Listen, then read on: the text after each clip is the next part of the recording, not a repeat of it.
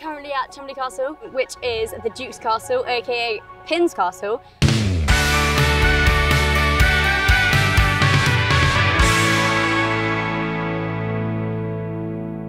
We are at my castle.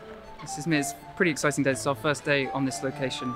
So yes, having to walk around like the Lord of the Manor. It's an amazing experience. Get to be in a real life castle where I live in California, and like, you got this big castles and you don't see castles in California. Behold, the great haunted castle. It's so British.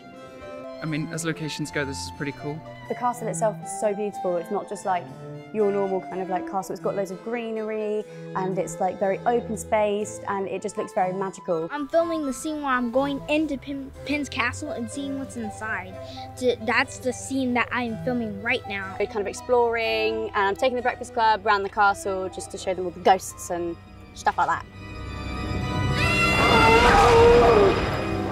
My favorite thing about filming Free Rein is probably getting to be on set with all the sets and getting to see the horses, because the horses are really cool to get to see in person. They're very interactive, like they come and like sniff on your shoulder and they're nice, like they're very affectionate. Just getting him used to the boom. Anything that they find scary. Yeah, some of them they get over it quickly, some of them it takes more time. I've had 2 lessons since I've been here. I rode Harry and then I rode Bob. So Bob is a really more like a style horse. And Harry's more of that, I would call like a pony teenager. Breakfast Club is a club that Becky is doing in the mornings in order to pay for Bob's keep.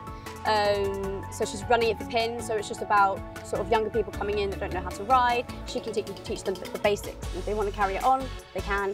But yeah, it's just where they all collectively come together for breakfast and learn how to ride horses. We're getting along pretty good. It's fun to get to know people and see new people and meet people every day, so it's pretty fun. The new characters coming in are all great, all really exciting. Having new faces kind of keeps things fresh, kind of keeps things a bit, you know, keeps things different, keeps things exciting. Aaron is like this prankster. He's funny, he does sneaky stuff, and he's always figures out a way to do stuff that you didn't even know that was possible. So Winnie is a lovely, bubbly, bright character. Unfortunately, she does get bullied, but she learns to overcome like her fears of riding and overcome the bullies, and she's strong in the end, which is good. Yeah.